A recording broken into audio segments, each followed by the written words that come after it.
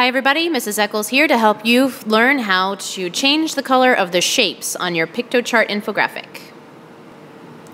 So when you pull up your template, you might have shapes like this one that are already designed and colored and put onto your infographic. So to change that, you just need to click on the shape. When you click on the shape, you get the black box that goes around it. Anything inside the black box, except for this little text thing, notice the black box goes behind it. Anything surrounded by a black box is going to be changed when you make a color selection.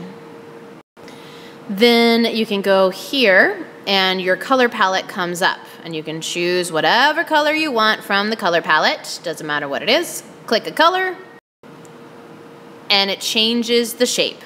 What's really nice about Piktochart is that it will automatically change all of the shapes that have the boxes, and it will change, like in the case of this template, it'll change it to the right shade as well. So you don't have to go through and try to change each individual circle. It'll do the shading for you, which is pretty sweet. If you have any questions, let me know, and keep an eye out for more Explain Everythings about the rest of Piktochart.